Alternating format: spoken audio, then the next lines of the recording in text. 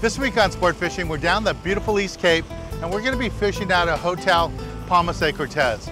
It's a beautiful hotel down here. And this whole region, I've been coming down here for over 30 years. Love to come down here. And what we're doing right now is we're slow trolling along the beach here at La Rivera, looking for rooster fish. And later in the episode, we have a special treat for you. We have a young lady, Katie, that we're taking out. She's only about 12 years old, and it's her last wish. And she's asked me to take her out for her last wish to catch her a marlin, help her catch a marlin. She's been dreaming of catching a marlin, and when a kid calls and says it's their very last wish, it's kind of hard to say no to that. So hopefully, God willing, we're gonna get her a marlin. So that's what we have planned later in this episode too. But right now, it's all about rooster fish. All right, so stay tuned for this week's exciting episode and very special episode of Sport Fishing. I'm Dan Hernandez and I live to fish. That's a nice vermilion right there. Yeah! This is what fishing's like. I have been fishing along the Pacific coast my entire life. Let me bring you in the action and share with you some great fishing tips along the way.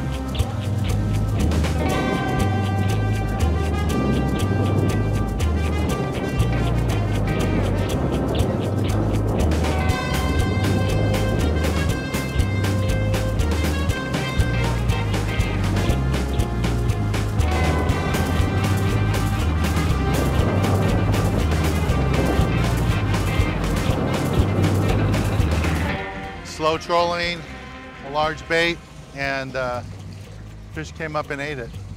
So we don't know what it is yet. We haven't seen it. Hoping it's a rooster fish. That's what we're fishing for. But in here, it could be anything. It could be a Sierra, it could be a jack. A lot of jacks in this area. So, feels like a heavy fish. Let's see what this fish is. See if he's ready to come in now. Swimming to the boat. See what it is. Oh, there he is. Ooh. I don't think it's a rooster fish. Maybe. Oh! Line broke. It's right there. It was a nice rooster fish. All right, put another bait on. Just jumped right there. Put another bait on so you can get another one. Just got bit. Second fish. Don't know what this one is. Taking some line. Oh, it spit the bait out right there. Had another rooster fish. This is what we're trolling. Big baits. So the first one was a nice rooster fish, and he ate a big bait, but we were only using 20-pound test line. Now we bumped up. This reel's got 40. My rod's got 40 on it too. So put our first bait on and see if we can get one. That's fish 2, me 0 so far. Got one. We went by that panga. The guy was hooked up and just got bit. It's coming right to the boat. Oh, there it is, right there. Little rooster fish. It's a rooster. Little rooster. There we go. Cool. Okay, I'm gonna bring the fish in right now. There he comes. Little rooster fish.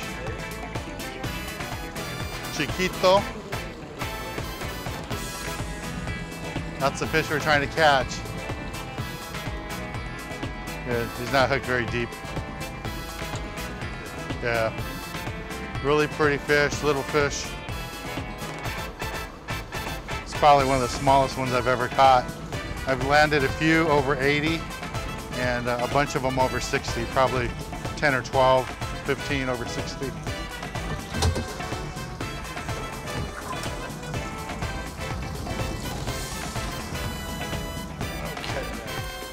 There he goes.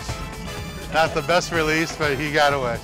All right, we'll take a little break from the action here in the East Cape and go to the tackle box and give you a good look at the gear we're using for today's trip.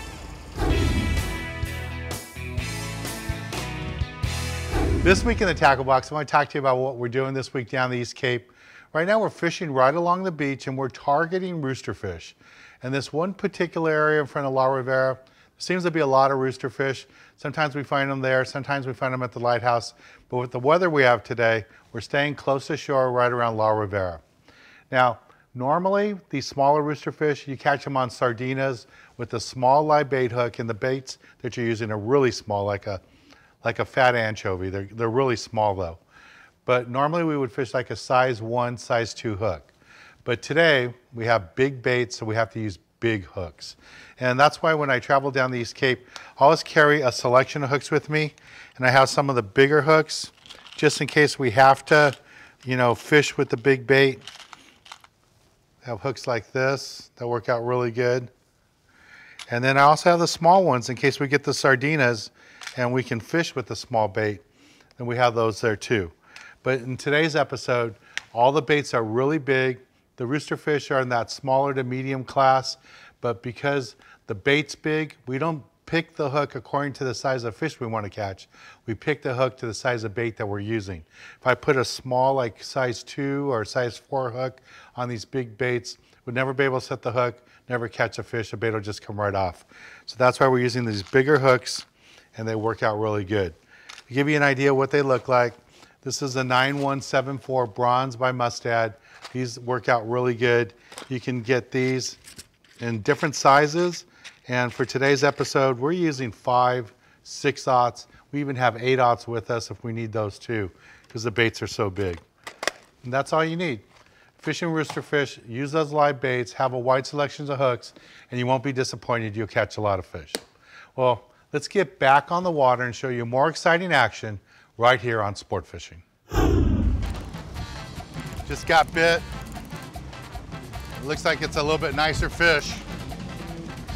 We got 40-pound on here. Fishing 40-pound test line, live bait, 8/0 Mustad hook. Yeah, 8/0. I know for inshore fishing it's kind of big, but we're using big baits right now, so you have to use a big hook.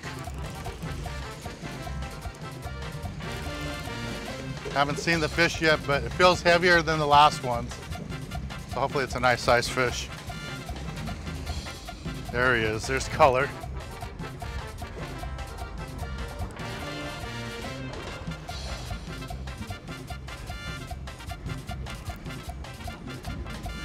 Oh, it's not a rooster.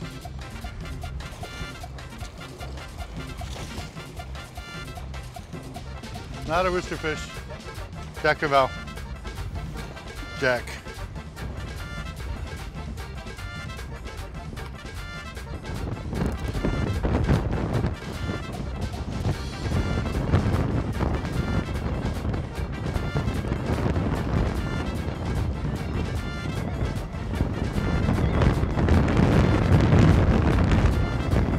Un momento.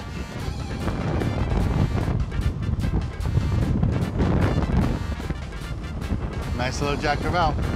Beautiful fish. Okay, go ahead and let it go. There he goes. All right, that was cool. All right, nothing left to do now than go catch a marlin.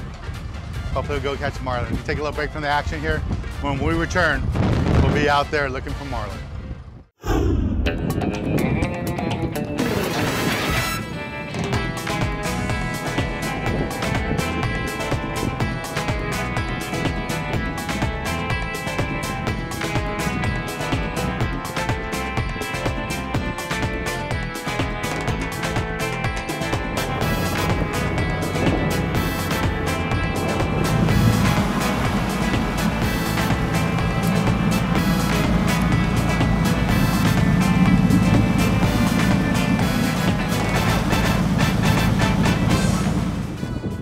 Doing a real good job, Katie.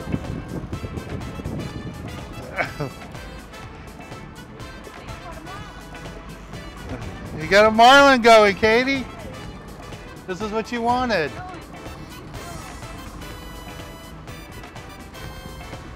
Uh-oh, she's smiling. We're in trouble. Is this happiness? Here, Casey, you can get behind her there. This is her mother, Casey, out with her. Okay, we got the marlin right here. The marlin's right next to the boat. It's gonna jump. Oh, it's jumpy. See how beautiful it is.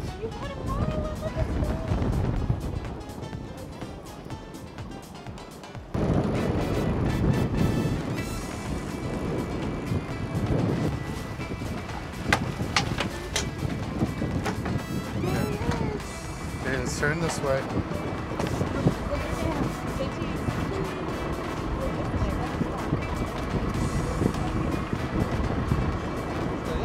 Can you get in front of him? Okay, here's a fish. Here's your fish. Beautiful marlin. Here's a fish. We're gonna go ahead and release it really quick. But this is what we came for her last wish, was to catch a billfish, a marlin, and she got a marlin. I'm very sad. Congratulations. Good job. All right. We can go ahead and release the fish right now. There he goes. All right. Congratulations. How'd it feel? Feel good? You did it all by yourself. All right, we were only trolling for about 15 minutes. That striper came up right behind the boat. Our deckhand went and dropped the bait back, but the fish didn't go for the ballyhoo bait. He went right after that Zucker lure, ate the lure right there next to the boat. It was in close to us, and the rest was all Katie. She all by herself. I held the rod a little bit for her, but she turned the reel the whole way. And it happened so quick, we were still putting the camera gear together. She fought half that fish all by herself before we were ready to go. But she did really good. Congratulations. Thank you, Mr. Dan. All right, let's go find another one, Captain. Captain Dan, thank you.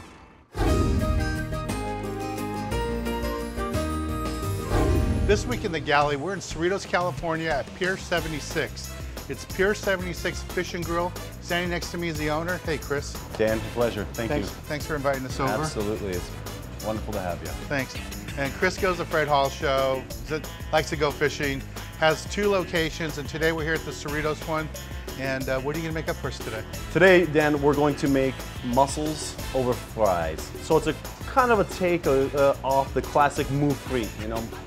I like to use a Mediterranean mussel versus a blue mussel that we find on the East Coast. And the reason why is the meat to shell ratio is a little bit better with the black mussel, the Mediterranean mussel. Okay, so we're gonna leave the mussel for later on in the process, and this is what we're gonna do first. We have some red onions, roasted poblanos, smoked bacon, clam juice, green onions, carrots, and white wine. We have our pan. It's just, we're gonna get it warm first. We always wanna put cold oil into a warm pan. And just a touch. We don't need a whole lot of oil in this because the bacon's gonna render off some fat as well. So that pan is already warm. The first part of the process, we are going to sweat our red onions.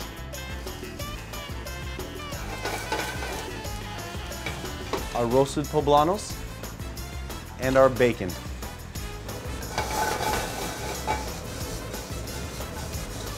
Our onions are slightly sweated and we've kind of heated everything. Remember, the bacon's cooked already, so we don't really need to go that far. We're going to add the white wine. And then we're going to add our mussels.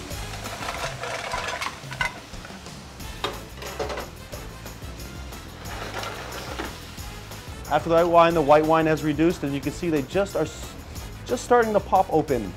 At this point, we're going to add our clam juice, our carrots, and then we're going to cover them for maybe about a minute to let them steam. So now we're gonna check the mussels. As we can see, they're just starting to, they've started to crack right there. I mean, look at this mussel right here, it's beautiful. Look at that thing, wow. It's amazing. At this point, I'm just gonna add a little bit of butter just to help round out the acids inside the dish. We're gonna finish it with just the green onions. So here we have our fries.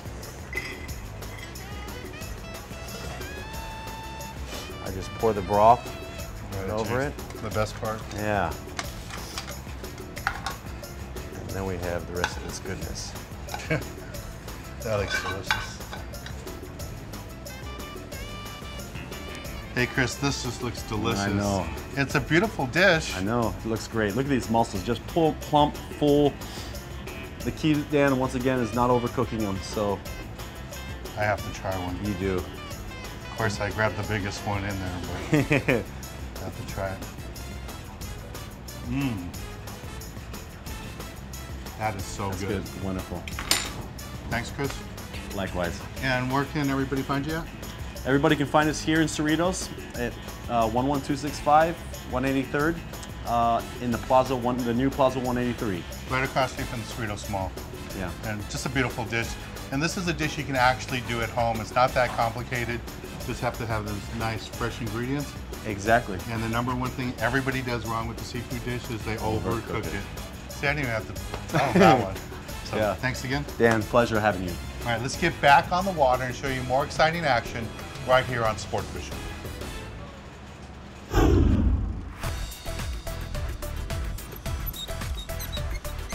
Oh, we got him, we got him.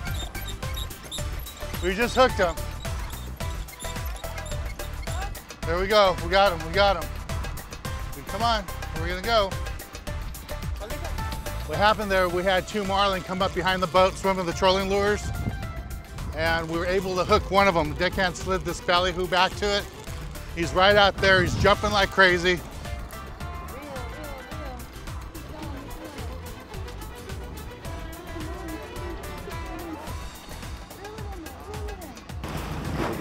Oh, beautiful. You're doing good. Okay, the fish is now more straight up and down. So let me help Katie out for a little bit. So when you get in a situation like this, it's basic fishing. All you want to do is lift up, and every time the fish kind of shakes its head a little bit, wind down, and just slowly bring the fish up to the boat. This isn't a giant marlin, but it's a good sized marlin. It's over 100 pounds.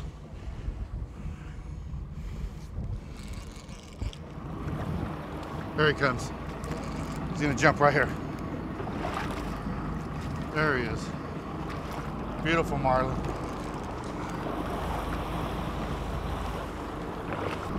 Okay, we're gonna bring the marlin in right now.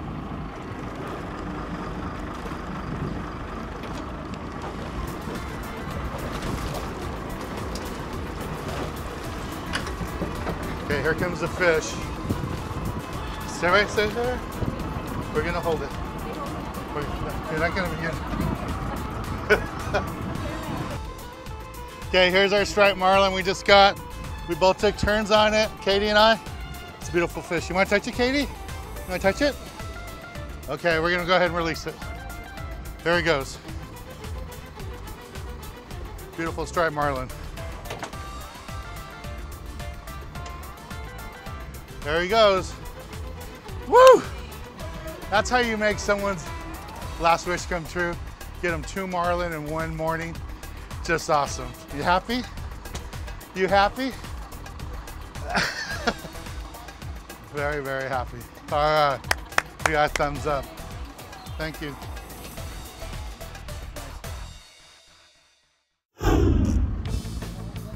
We're just heading home, heading back to the hotel, and we had a sailfish come up and eat our stinger rig, a ballyhoo that was set way back there. So we're just trying to clear the lines right now. Francisco Deckhand's bringing in the lines, and Katie here is going to bring in her first sailfish. All right, here we go, Katie. There we go.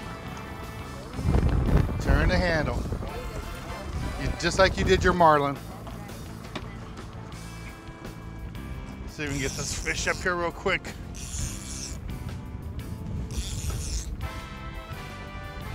So nice. 3 marlin in one day. Unbelievable. Or 3 billfish, I should say. We had a short bite on a marlin that we lost. We had it up, jumped a couple times. This is a sailfish. Less than perfect conditions, but fishing wise, it doesn't get much better. We're out here for Katie, get her very first billfish, and we did that this morning in 15 minutes. Unbelievable. So I'm just gonna bring the sailfish up in between all these swells. Normally sailfish like to jump a lot. This guy is not jumping. He's heading straight down. Okay, here we come. Here's our sailfish.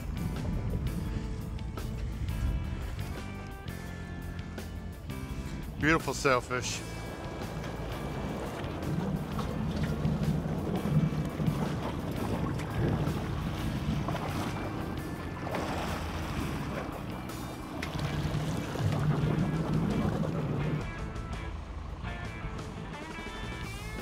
Okay, we're just gonna bring the fish up real quick.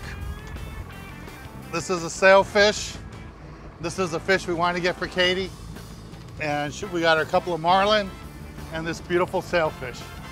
All right, we're gonna take a little break from the action. First, we're gonna release this guy. Okay, here we go.